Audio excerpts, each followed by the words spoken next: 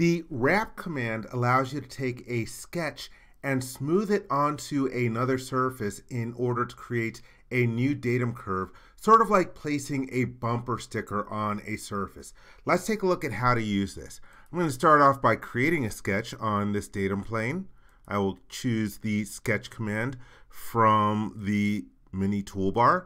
Let me go to a sketch view, and I'm just going to sketch in a rectangle. Let me change to the center rectangle. I'm just going to drop it right at the intersection of my sketch references and then drag it out.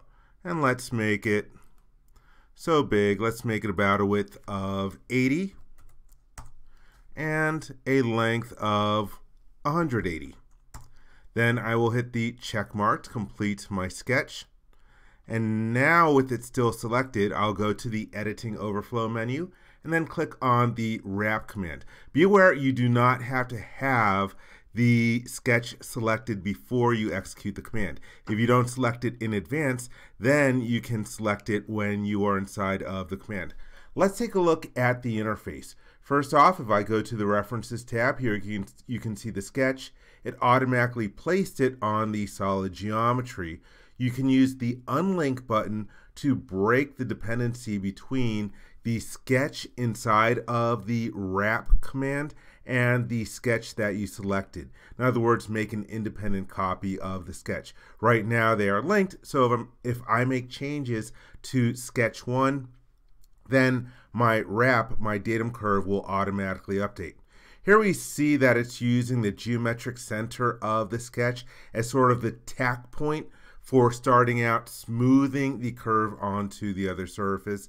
And on the Options tab, there are a couple different options in here, like to ignore intersection surface and trim at boundary. I'll show you that later on. And the Properties tab, as always, is a place where you can change the name of the feature. I will hit the check mark and you can see the curve that is created. Let me select it over here. And again, imagine taking that rectangle and then smoothing it onto the surface, sort of like a bumper sticker. And when you smooth it onto the surface, it's going to try to retain the original length of the source sketch when it can. One of the restrictions on using this is that you can only place it on developable or mapped surfaces. What I mean by that is you can take something and smooth it out flat. For example, imagine trying to take a bumper sticker and place it on a soccer ball or a basketball. You're not going to be able to smooth it out. It's going to end up wrinkling, and in those situations, the wrap feature would fail. Let's take a look at changing the original source curve.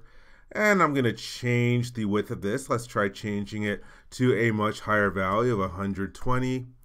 Let's go a little higher. Let's go with 140.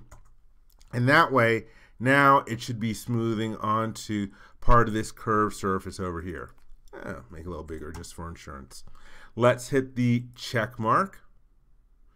And now you'll notice that the wrap feature is failing. It's not allowed to smooth it onto this surface that has curvature in more than one direction. Because again, bumper sticker wouldn't smooth onto that surface neatly.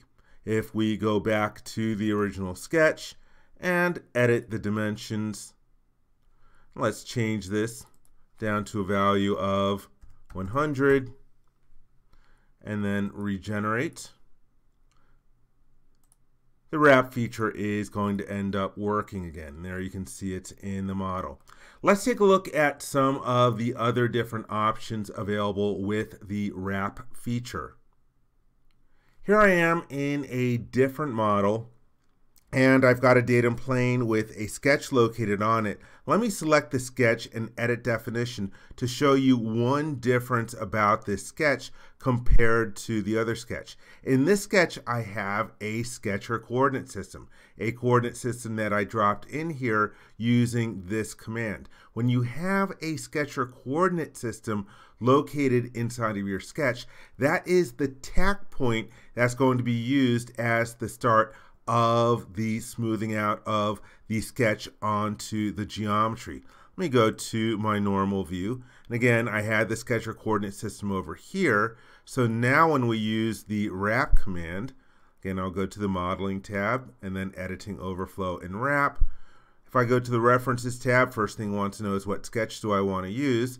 I will select that sketch, and the destination is the geometry by default. You'll notice from this drop-down list, right now is using the starting point as the sketcher coordinate system.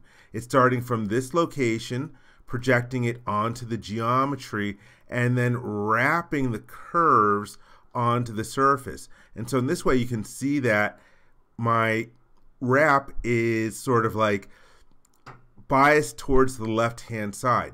Instead of using that sketcher coordinate system, I can go to the drop-down list and choose the center option. And so now it's starting from the geometric center of the sketch over here and then smoothing it out in both directions. And now it's more symmetric about the geometry of the part. So again, you could use a sketcher coordinate system if you have one as the basis for the start of the smoothing of the curve. Let's hit the check mark. Now let's take a look at another example. So again, we have a part, we have a sketch. Let's go to the wrap command and then select the sketch that we're going to wrap, and it automatically projects it onto the geometry. Right now it's using a sketcher coordinate system located at the center of the left surface. Let's change this to the center. Again, it looks the same right now. Again, it's just projecting it downwards. But let's go to the Options tab. You'll notice that Ignore Intersection Surface is automatically checked. In other words, it's ignoring this geometry in here as it's smoothing out and maintaining the distance between the centers of these circles. But now if we uncheck this option, you'll notice that this ends up shifting over. It's no longer ignoring this intersection surface. And again, it's taking this like a bumper sticker and smoothing out over the surfaces. If I check it back, it's going to ignore this as area for the bumper sticker to smooth over. Let's change the option from center here to sketcher coordinate system and then uncheck the option. And again, you'll notice now it's smoothing out starting here and going down into this little cut over here and back over, so it shifts it. If we check the option, you know, it's sort of like it's more projected straight down onto the geometry from the location of these circles. Again, pretty profound difference between these two options. Here I have a situation where I have a circle that is extruded in order to generate a surface, and the ends are capped on here, and I'm going to try to wrap this straight line curve onto the surface. I'll select it and then go to editing and then wrap, and right now it shows that again it's projecting from the center. I don't have a sketcher coordinate system, so it's grayed out, but I'm not getting a preview because it's having a problem. It's noticing that the curve is going beyond the boundaries of the part. Let's go to the Options tab, and here we have the other option to trim at boundary. And if we trim at boundary, now it's able to wrap it on here because it's cutting it off as it gets to the sides of the surface. Let's hit the check mark, and that way we have our new wrap feature created. And be aware, it automatically hides the original sketch, but you can unhide the sketch if you want to.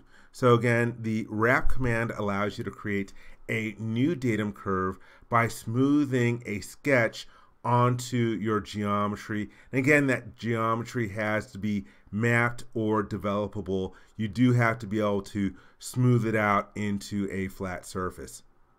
I hope you enjoyed this video. For more information, please visit www.creowindshield.com. If you learned something from this video, please give it a thumbs up. And if you like this video, please click the subscribe button to be informed when new videos are uploaded. Thank you very much.